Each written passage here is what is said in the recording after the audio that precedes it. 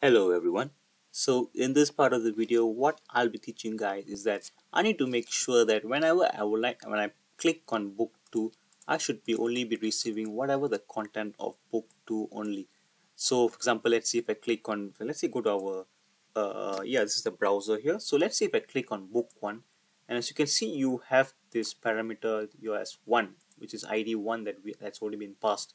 And when I click on book 2, and it shows 2 here, and this is basically the parameter that we would like to make use of it and make it a usable ID so that we are able to dynamically show the that particular ID into our book.js page here. So how are we able to do that is that, okay, currently as you can see, this is the parameter ID, which is this is the dynamically passed ID here. It can be anything.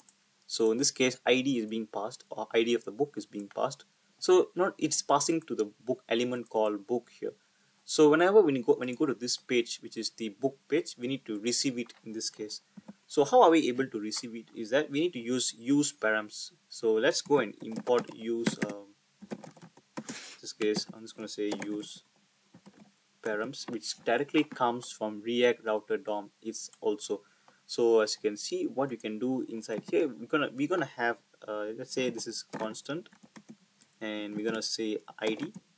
And since useParams is actually being used as the one that as the last as you can see, this is the this is the last part of the slash, which happens to be the ID, which we are gonna this particular useParams will capture it and make it as a useParams function, and it will store it inside ID.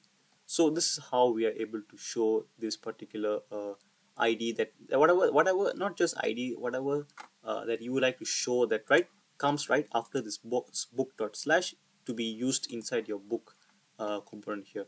So I will say this is book page. I'm just gonna say I'll be just passing this ID here, example like this, and and this is, I would say this is book page 1. Let's say if it was 1, and then I would say 1, and then let's go and hit save, and let's go to our normal here, and let me just go to home first before testing that out.